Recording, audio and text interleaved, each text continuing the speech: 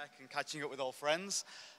So we've got a great lineup for you today, and without further ado, I'm going to pass you on to Andrea Morello, who's going to chair the session this morning. Thank you. Good morning. I'm Andrea Morello from UNSW Australia in Sydney.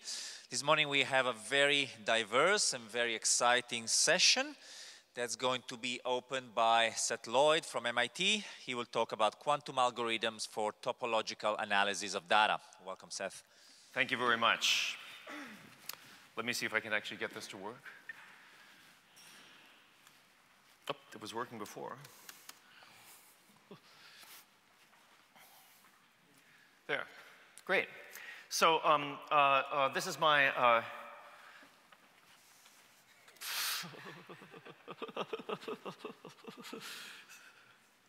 I'm not sure what's going. This is what happens when you try to. Okay.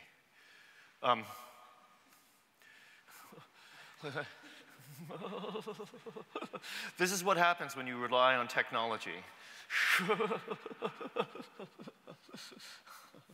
I'm not sure what's going on here, but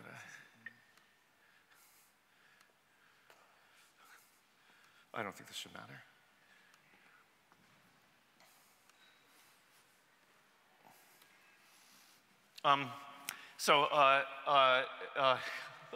What?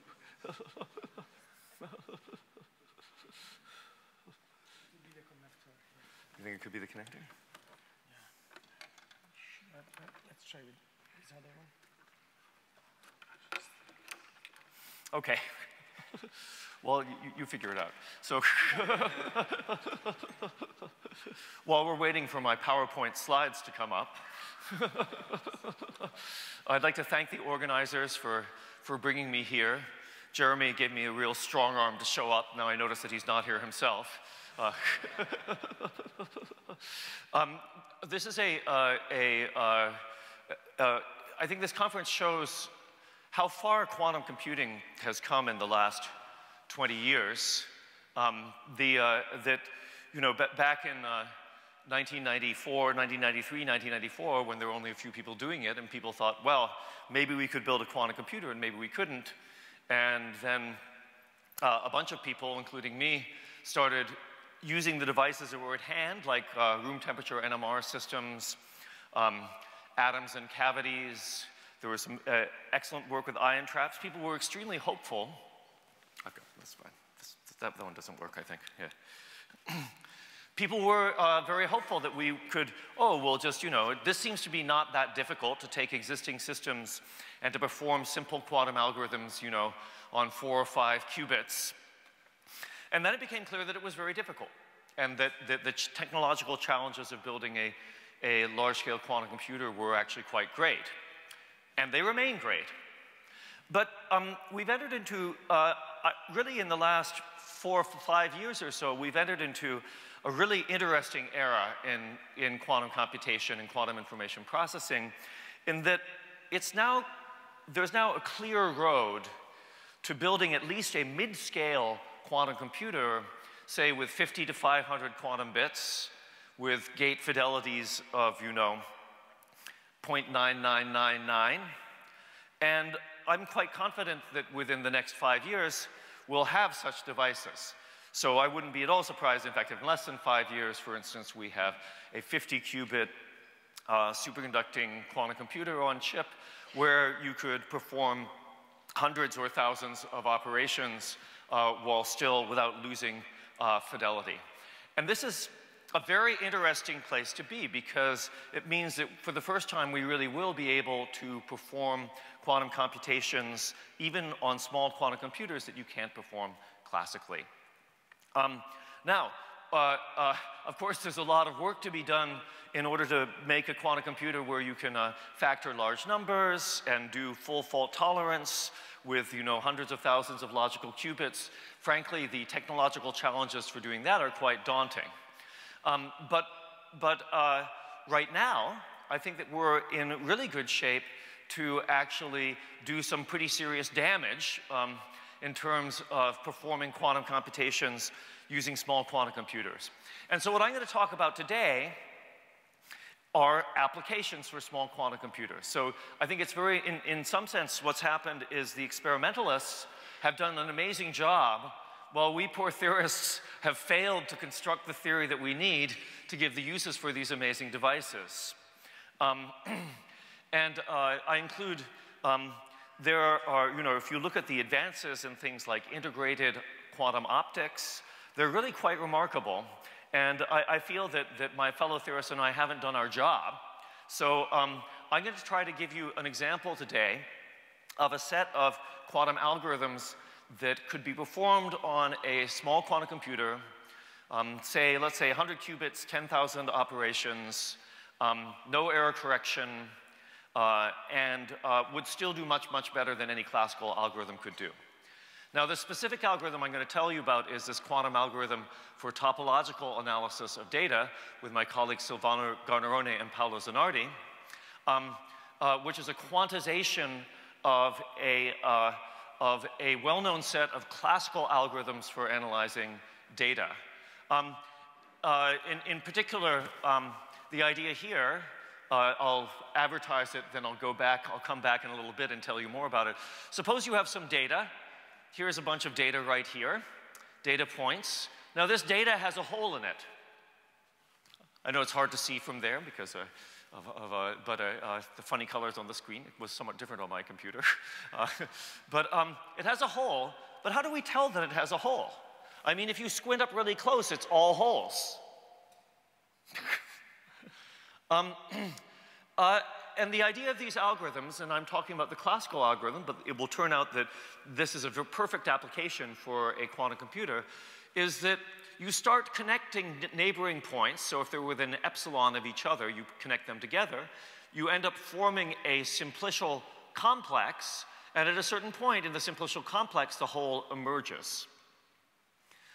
Actually, then if you start connecting them further and further away points, eventually everything in the whole thing is connected and the whole will eventually fill in again and it will go away. But if it persists over many scales of grouping, then you say, by God, there's a hole there. And this is what's called persistent homology. You're trying to identify topological features of data, holes, voids, connected components, via this persistent homology. And just to tell you how it works, the classical algorithm scales as 2 to the 2n, where n is the number of points here. So in fact, even this number of points that I drew up here would be virtually impossible for a classical computer to figure out the full homology of looking at all holes to all orders. The quantum algorithm goes as n cubed. So it's exponentially faster than the classical algorithm. It's very suitable for performing on a small quantum computer. Before, however, I tell you how this works, and by the way, I should say that I first learned about these classical methods for topological analysis of data about 6 or 7 years ago when my friend Mario Rossetti sent me a series of papers on him, and I tried to read them and I couldn't understand them. And then I tried to read them again and I couldn't understand them. This is very common for me. Actually, I'm the same way with novels. I try to read a novel and I get a little way in and then I can't get there, and then I try reading it again and I can't get there. But eventually you might get there. Okay. So the math is a little complicated, but in fact, I think that I ought to be able to explain it just by invoking quantum computation, because this is such a natural thing to quantize. But before I tell you about this, let me say that in general, ideas for quantum machine learning, so using quantum mechanics for learning patterns in data, is a very fruitful application of quantum computation. And let me describe in general how these algorithms work. So it's not a secret, that we're in the middle of a boom time for machine learning in general. The places like Google and Amazon and Microsoft are paying 6-figure salaries for people with backgrounds in machine learning so that they can troll through our data, find out what our patterns, all patterns in our personal life, spy on us and sell us stuff, right?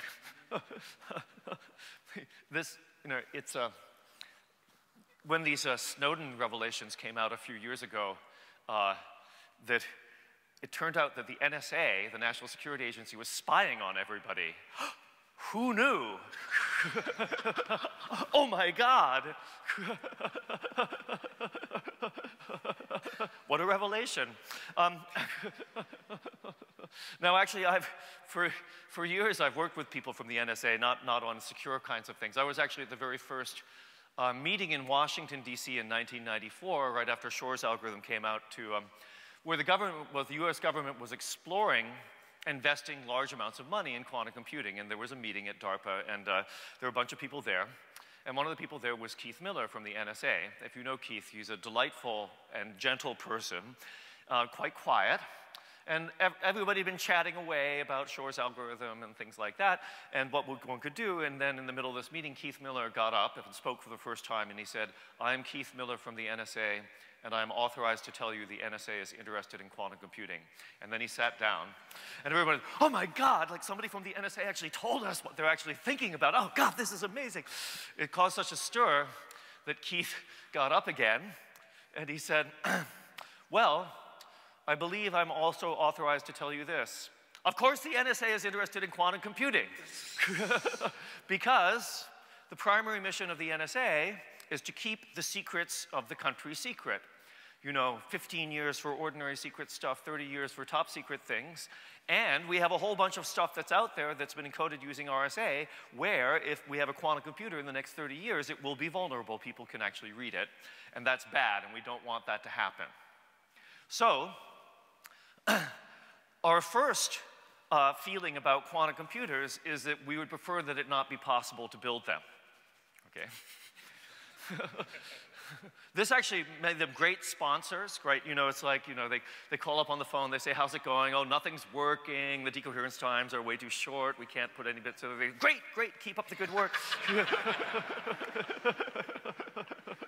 These were the golden years of quantum computing. Only lasted a few years before they got serious. And then he said, "However, our secondary mission is to find out the secrets of other people. And for that reason, if it's possible to build a quantum computer, we want to have the first one." Right. Perfectly reasonable. And he sat down again. I don't think he gave away any national secrets by telling us that.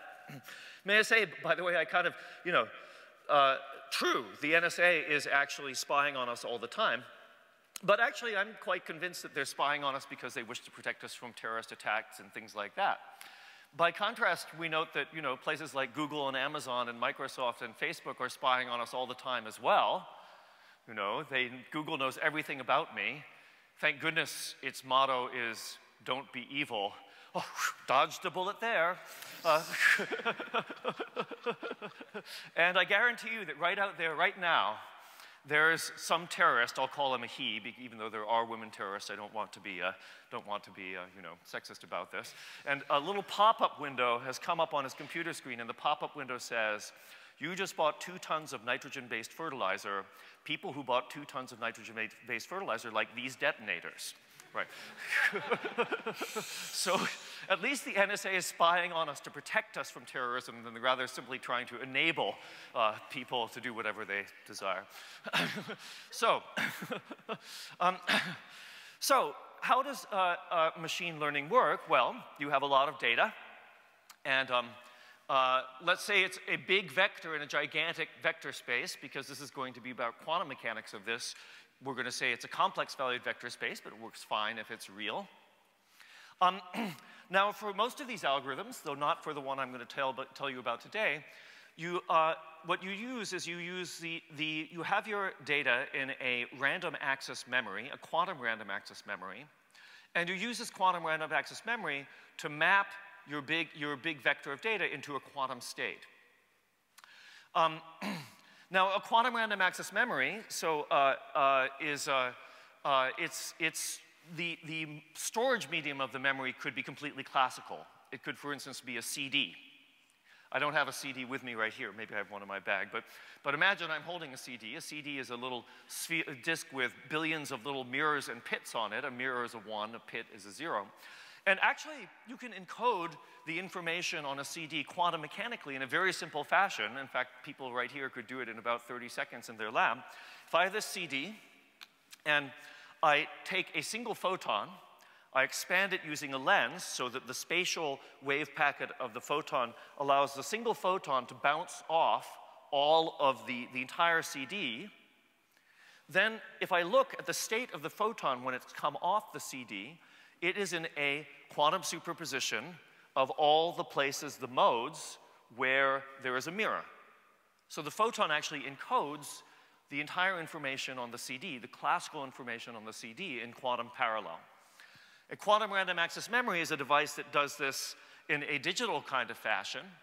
And if you see this right here, you see that something actually rather remarkable has taken place. I have an n-dimensional space. There are n pieces of data. N could be a huge honking number. But when I map this data, this vector, onto a set of qubits, then I have only log n qubits, because log n qubits inhabit an n-dimensional vector space. So I have an exponential compression of the representation of the data. And this then allows me, if I can now manipulate these quantum states, it turns out that you can actually find out many of the things that people want to find about large data sets. You can find them out in time polylog n. Whereas all the classical algorithms take time polynomial in n. Okay? I should mention that you can do this quantum random access memory because it's a very shallow circuit. It will tolerate error rates up to 1 over log n, so you don't need error correction for that either. Here's an example of things that you can do. So one of the first things that was proved by Scott Aronson to be hard on a classical computer is what's called correlation. This always strikes me as vaguely kinky, I'm not sure. So correlation means you're asking, if I have two vectors, x and y, is the Fourier transform of x, does it have a high overlap with y? This is very hard to do classically, because if these are large vectors, then you actually have to sample many, many, many, many, many points, actually on the order of the square root of the number on the square root of n in order to answer this question.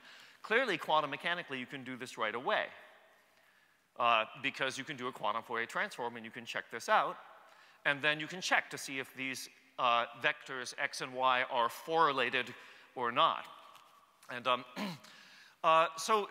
I bring this up first because, first of all, it's proved to be hard classically, and also it shows you what's going on. Once you've actually represented your data as a quantum state, then you can actually, there are a lot of things you can do with a quantum computer.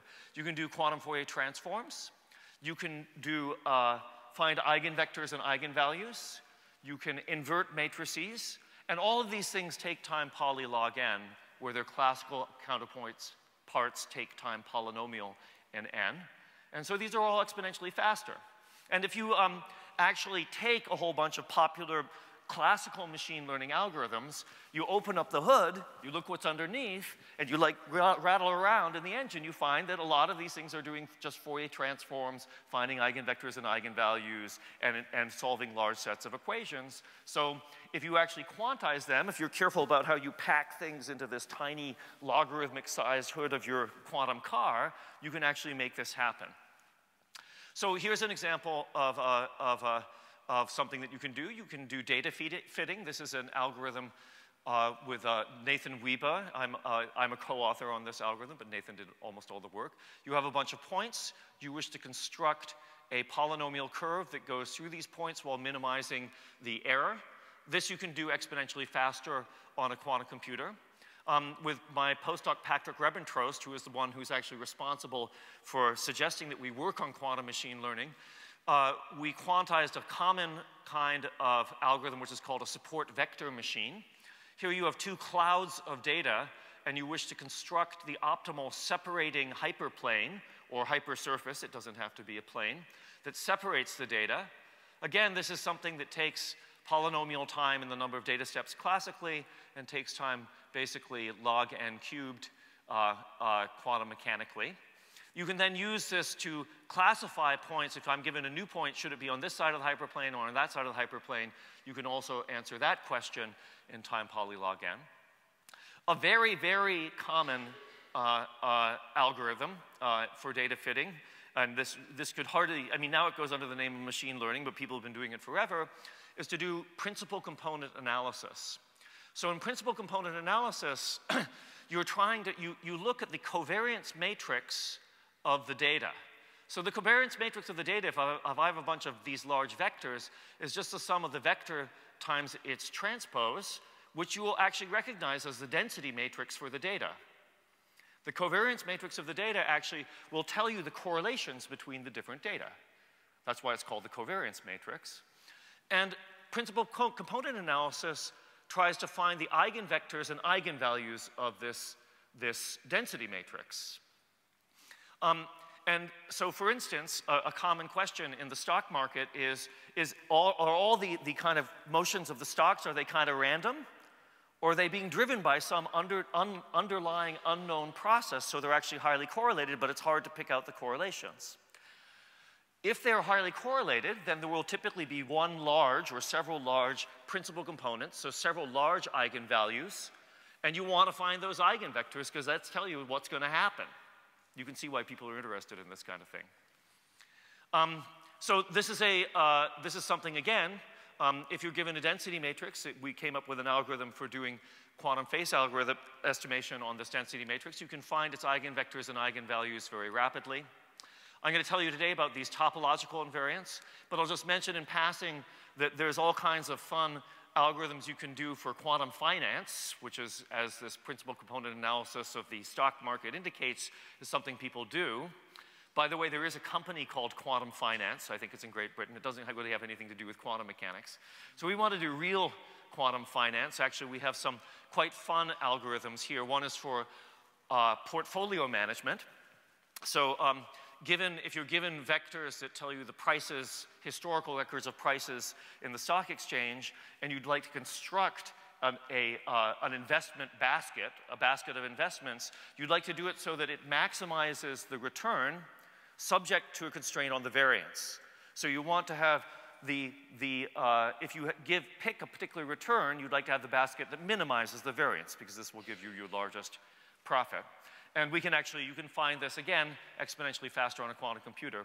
I should mention that our reason for looking at these quantum finance things are not merely to, so we can come up with $1 trillion quantum algorithm. I felt that, in 2007, 2008, when the global markets were all tanking and my life savings were going down the tube, I looked and see what was happening, and actually, frankly, though I probably shouldn't say this because this talk is being recorded, we physicists are to blame, right? I mean, there are more PhD theoretical physicists on Wall Street than there are in all the faculties of all the physics departments in the United States.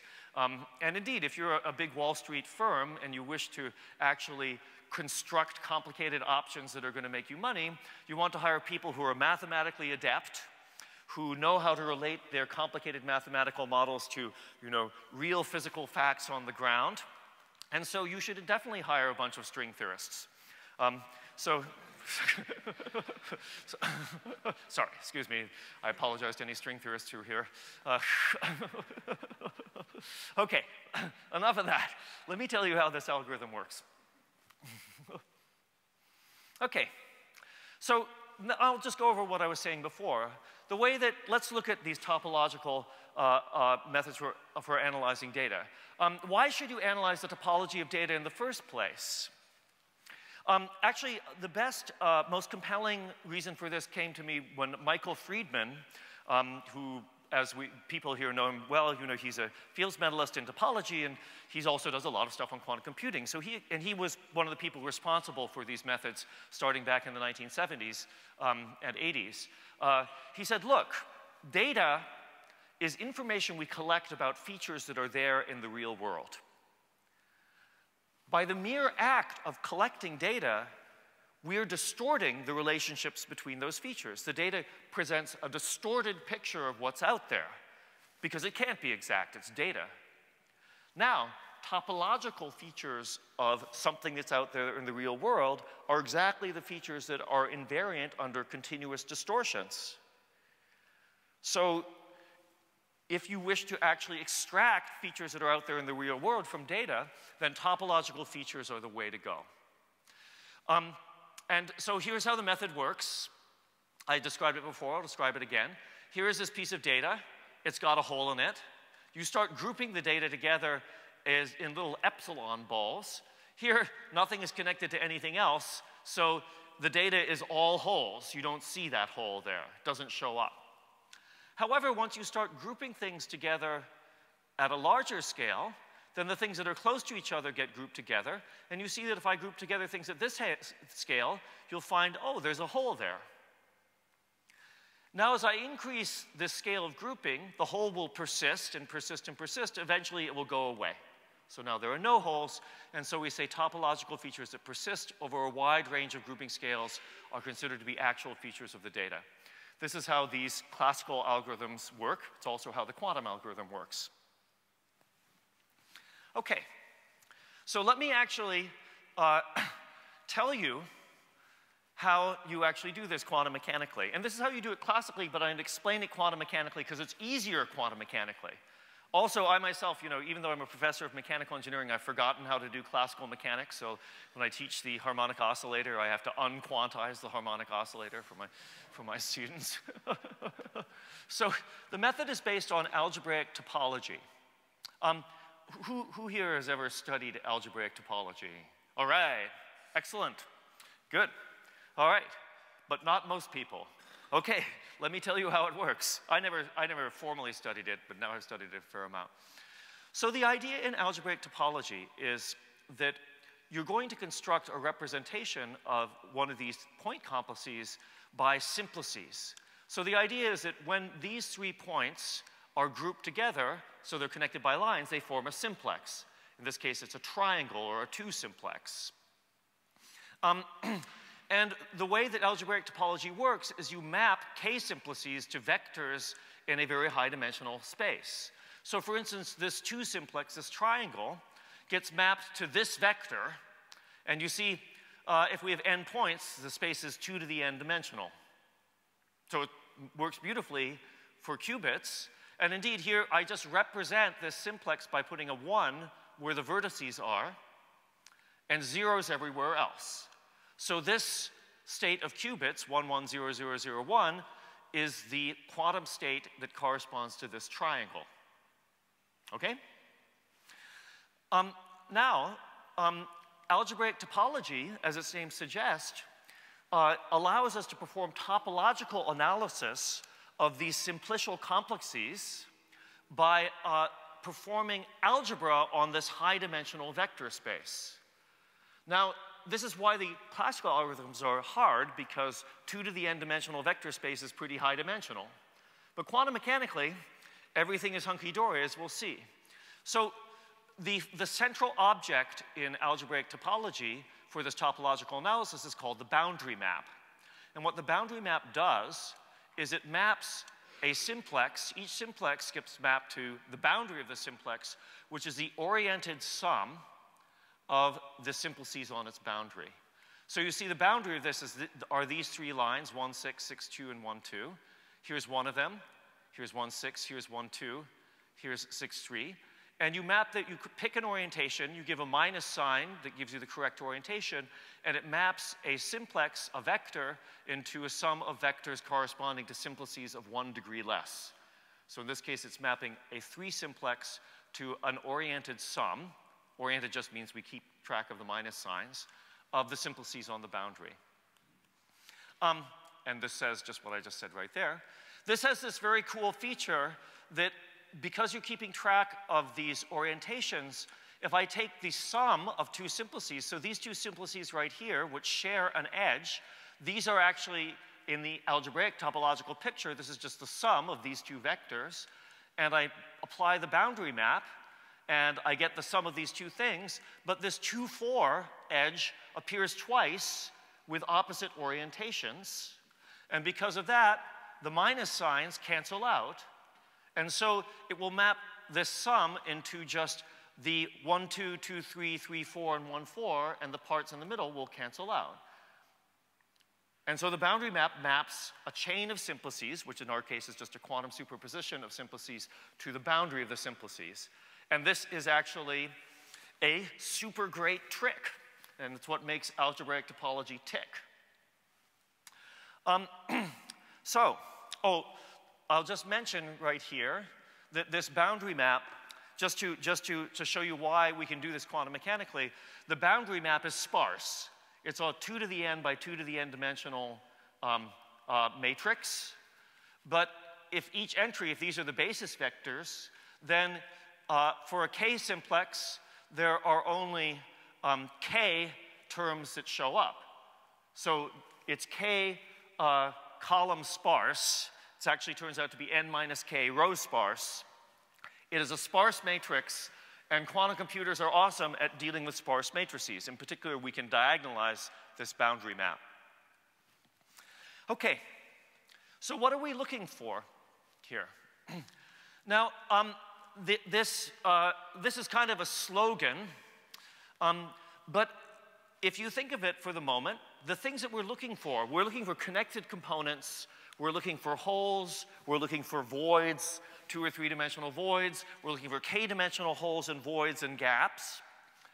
If you think about it for a moment, these correspond to sets of simplices that have no boundary. So if I have a circle, for instance, if I just have a set that's closed, it doesn't have a boundary. But there are plenty of things that don't have boundaries, and we're looking for the things that don't have boundaries, they're boundaryless, but that are not themselves boundaries of something else. So for instance, in this picture right here, here's this little pentagon right here. It's boundaryless because it's a cycle, it doesn't have a boundary, but it's the boundary of these 5 things in the middle. That is not a topological feature. However, if I look at this torus right here, and I look at this particular loop that goes around it, this is boundaryless, but it's not the boundary of something in the set. And the fancy pants mathematical ways of looking at this is saying we're looking for superpositions, chains of simplices, that lie in the kernel of the boundary map as applied to k-simplices, which means they don't have a boundary. They're annihilated by the boundary map. But they're not in the image of the boundary map applied at one level above. That is to say, they're not boundaries of stuff that's at one level up. So that's our goal, and this is how these topological algorithms work. Doing good. Okay. All right. Oh, and by the way, this is why the classical algorithms are hard, because we're actually trying to find kernels of very high-dimensional high-dimensional matrices, and that's hard. You basically do it by Gaussian elimination. It takes time, order the dimension cubed, or because these are sparse, the dimension squared. The dimension is 2 to the n, so the classical algorithms take time 2 to the 2n. And there's really no way of getting around that. The classical algorithms, they're used all over the place. It's a whole subfield of machine learning, but they're typically used only for very small dimensional simplices. If you look at pictures, they only show up for things that are basically two-dimensional. That's about as high as you get. Here's how our algorithm works. Okay, so for each, I'll just describe the steps. For each grouping scale epsilon, we construct a quantum superposition of all the simplices in the complex. So for this, we use essentially Grover search. And the algorithm will kick in basically when there's a large fraction, or a non-negligible fraction, I should say, of k simplices in the complex are being grouped together. Now, as we're changing this grouping scale, eventually every simplex will be in the complex. Every simplex will be in the complex. This is what kind of thing you find yourself saying after years of working on this field. Every simplex will be in the complex, so you know that at a certain scale epsilon, this is going to kick in, and you'll be able to find this set of simplices. Now, we use the quantum phase algorithm to decompose this superposition of all simplices in terms of eigenvectors of what's called the combinatorial Laplacian, which is constructed from this boundary map. If you look at this, it's got 2 terms. So the combinatorial Laplacian is del k dagger del k, and then it's also del k plus 1 dagger. If you look at this term right here, these both are positive maps. And the only way that you can have a zero eigenvalue is if you're a zero eigenvalue of this part, which means that you don't have a boundary. Because if you squint at this, you'll see, the del K has to annihilate this, so there's no boundary. And the only way you can be a zero eigenvalue of this part is if you're not the image of something at the higher level. So the kernel of this map is exactly this set of vectors, a subspace of vectors actually, that are boundaryless but don't have a boundary. And these are the representatives of the homology. Actually, I should say these are actually what are called harmonic forms. And each harmonic form, that is the basis vectors that span the kernel of this combinatorial Laplacian are harmonic forms. And each one of them corresponds to one of these things I described before, things that are boundaryless but don't have boundaries. So this allows us to actually find this persistent homology. And the dimension of this kernel is what's called the kth Betti number. This is just the number of holes, voids, or connected components in k dimensions. So the 0th Betti number is just the number of connected components. The first Betti number is the number of holes, holes bounded by one-dimensional surfaces. The second Betti number is the number of voids bounded by two-dimensional surfaces. The third is a number now I would have to have some very complicated thing actually to make the third-dimensional one, but it's the number of four-dimensional voids bounded by three-dimensional surfaces, etc. And as I mentioned before, because the boundary map is n sparse, this quantum algorithm takes time order n cubed, whereas the classical algorithm, which involves applying Gaussian elimination to the diagonalization of sparse matrices, takes time order 2 to the 2n. So, yeah. So, it's, yeah, I'm almost done here. I think I'll have time to show a funky picture that I want to show you, just to show you what these kinds of things are used for. So, order n cubed, okay? So, if you have, this is the kind of thing, if you have, 50 qubits, so order n cubed versus order 2 to the 2n. 50 qubits, classical computer takes time 2 to the 200. Quantum computer takes time 50 cubed. You can do this on a small quantum computer, and you definitely cannot do it on even the world's largest classical computer. By the way, this is also true for these other quantum machine learning algorithms as well. This one has the feature that you don't need a quantum random access memory for this, because the exponential speed up for the quantum algorithm over the classical one comes because these topological problems have a combinatorial explosion in them. There's, 2 to the 2n possible simplices in the complex. It's a lot of simplices. The quantum algorithm works simply by mapping them onto n qubits, and so it tames this combinatorial explosion, which is untamed classically. So, how did the algorithm work? It's a quantum algorithm for algebraic topology. I hope that for the people who know algebraic topology that I didn't mutilate it too much. For the people who didn't know it, I hope that I actually explained what's going on. I have to tell you, it took me months to figure out that this was what was going on in algebraic topology. And the only way I was able to do it was actually by quantizing it. It's like, oh, if you quantize it, it makes sense. It's like easy, right? And that's still the way I understand it. You end up finding eigenvectors and eigenvalues of this combinatorial Laplacian, which is a huge honking Hermitian sparse matrix.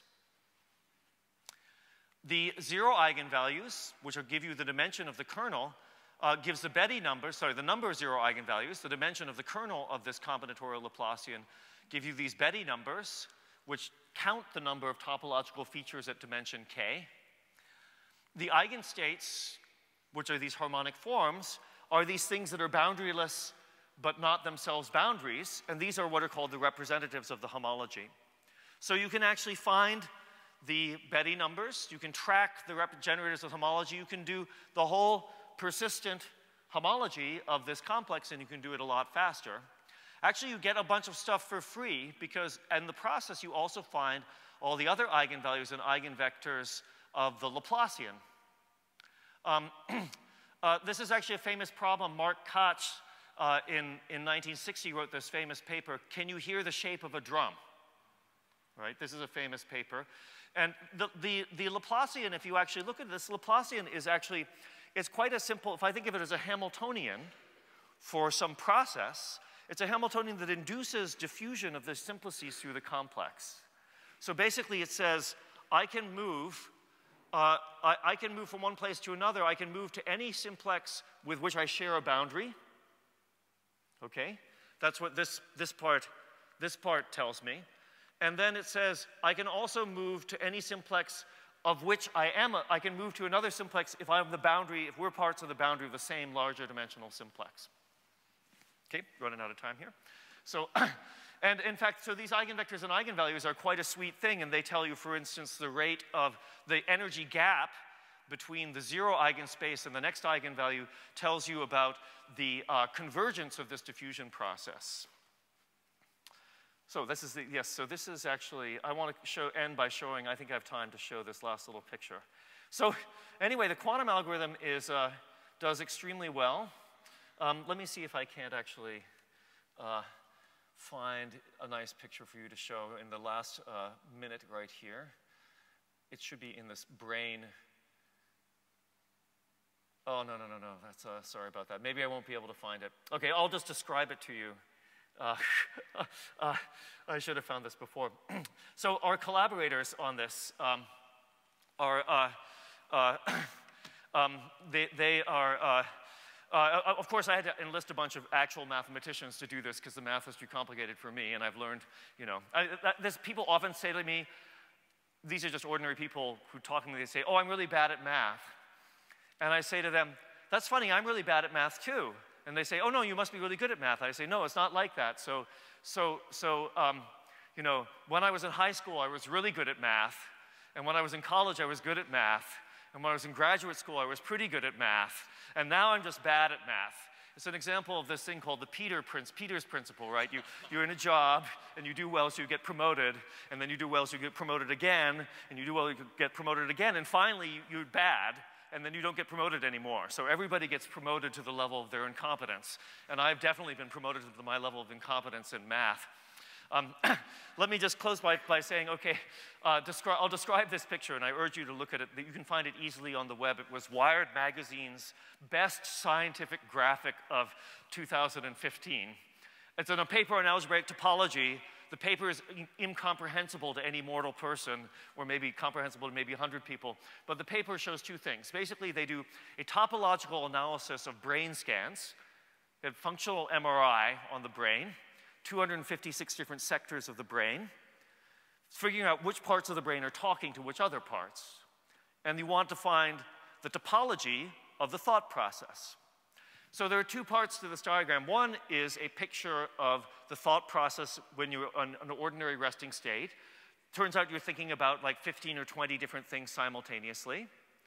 And there are little connections between them, so they're connecting up with each other. So the different 15 or 20 things that you're thinking about are all talking with each other, but not very closely. It's a very nice picture, the topology of the thought process. The second picture is this picture also of the topology of the thought process, but for subjects who'd been given psilocybin, magic mushrooms. So this is the topology of your brain. This is the topology of your brain on drugs. And I'm afraid I didn't have the picture, but you can find it. I'll give you a hint. Everything is connected. You're thinking about many, many more things than everything's connected with everything else, and it's not surprising that you see like weird shapes and stuff like that. Anyway, so I think that there are many algorithms that could be useful for small quantum computers. It's up to us theorists to step up to the plate, or to the wicket, I guess I should say, and to come up with these algorithms. I think that these quantum machine learning algorithms are a particularly nice one because they could do something on a small quantum computer without error correction that a classical computer couldn't. So, thank you very much.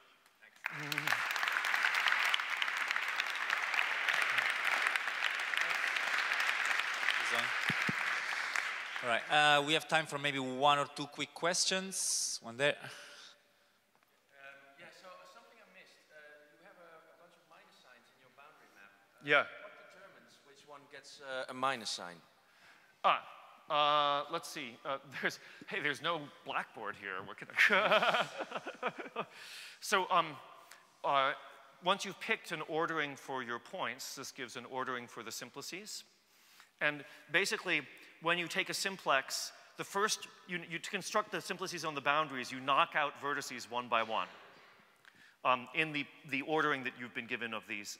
So the first one that you knock out doesn't get a minus sign. The second that you knock out does get a minus sign. The third one you knock out doesn't get a minus sign. The fourth one does get a minus sign. So the minus signs alternate as you go around the simplex. And this has the feature that because of the orientation, as I mentioned before, if I have, if a simplex is shared by, an edge is shared by two simplices, it will get knocked out by the boundary map.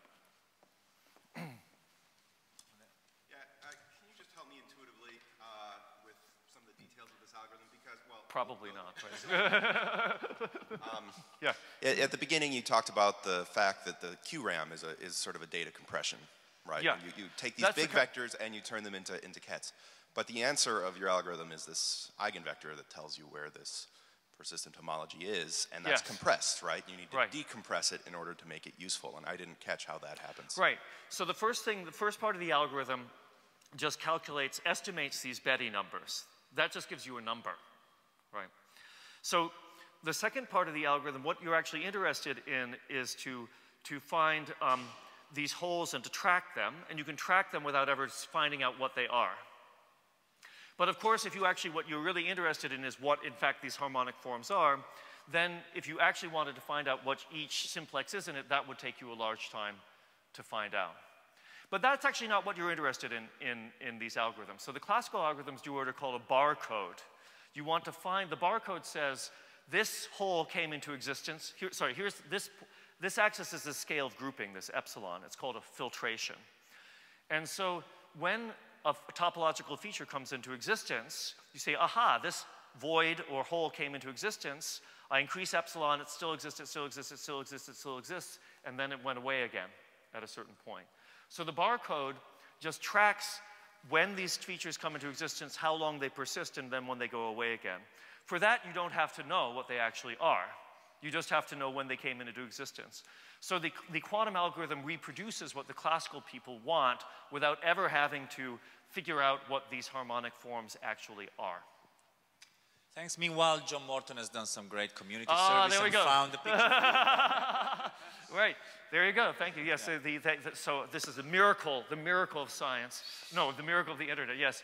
Left, that side, this side right here, the right-hand side, this is your topology of your brain. Each of these dots represents some kind of connected group of neurons that are firing in coordination with each other. The lines going across represent the connections between different tightly clustered set of firing neurons. So the idea, clustered set of firing neurons is the thought process. They're connected with each other.